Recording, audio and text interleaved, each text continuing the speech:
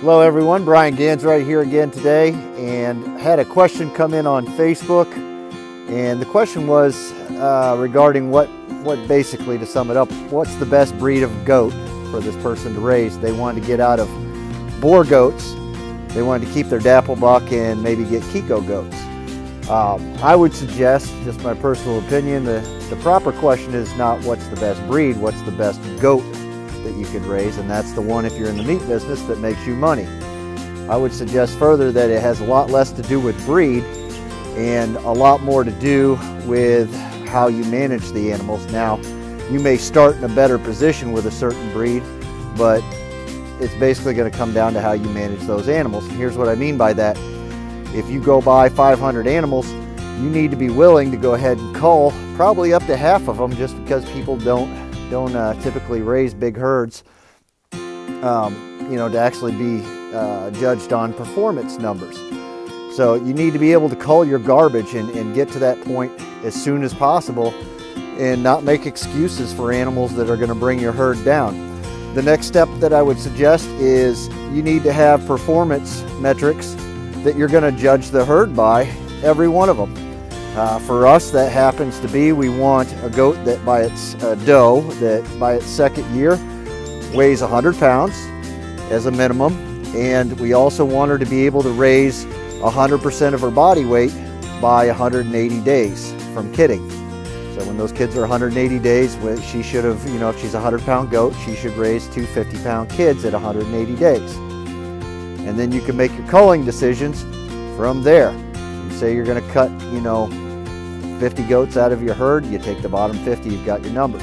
Now the interesting thing about those metrics is it keeps us from getting goats that are really fat, consuming all kinds of food, just like old brown butt right over here, that produced triplets one year, nothing the next year, and she probably aborted this year. A 190-pound goat, so she's obviously consuming a lot more food. At the same time, we don't want little dwarf goats, little Nigerian dwarf goats. We want to produce an amount of meat, so there's your other metric of having a bare minimum of 100 pounds. Now, after that, you've got your culling. Well, culling's going to be with you forever, but you've got your initial culling. You've got your does, your breeding stock that are meeting your standards. You're obviously pulling out sires that meet your standards.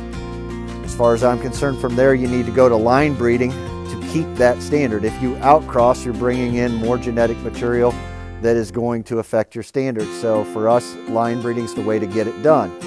So pretty simple math, you've got your initial culling, you got your performance metrics, and then you line breed it and you keep it going.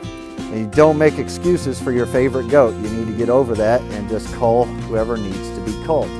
Now, one person in the conversation suggested that a cross between Kiko goats and Boer goats was the best solution because Kikos were so resistant to parasites, and you got the weight gains out of the Boers. Well, I would suggest, yeah, Kikos are pretty resistant, or were when we brought them into the country, but it doesn't take too many generations of not culling and breeding for performance metrics before you've destroyed the benefit of any breed. So I would just never chase a breed. You're not going to get what you're looking for. You want to chase the goat that's going to make you money. And as soon as you start keeping good records and understand the information that you want to track, you're going to be able to do so. So yeah, your Boer and Kiko cross might work great for a while, but if you're not culling the garbage out of that herd, you're going to genetically water those down. And Joel Saladin had a great point on this. He said, if you guys are all standing in here on crutches, I don't have any idea who's got the broken leg. And a big piece of that is if you're making excuses and deworming animals when they should be culled, you're putting crutches under animals that should be going, and you're passing those genetics on, and you're just doing a disservice to yourself. To sum it all up, so that's just my opinion. We've got Boer crosses here. They are not purebred Boers. They've got some Kiko. They've got all kinds of stuff in them, honestly. And we're working with the material we have to basically breed a line that performs for us. So I just can't stress it strongly enough. I wouldn't chase a breed. There's no magic answer breed out there, and you see that in a lot of different forms of livestock. People want to do it. But I hope this information helps you. God bless.